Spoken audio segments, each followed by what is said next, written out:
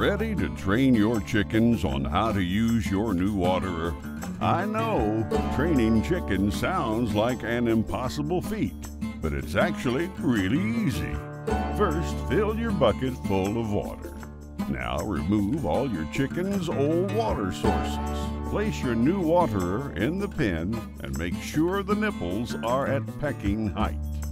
Then tap each nipple to fill the small cup at the base.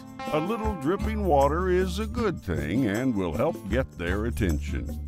Chickens are naturally attracted to red, so the nipples were made red to aid their training along.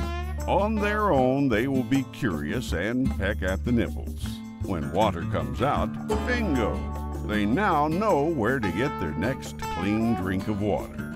Within a couple of hours, the rest of your flock will catch on just by seeing the other chickens.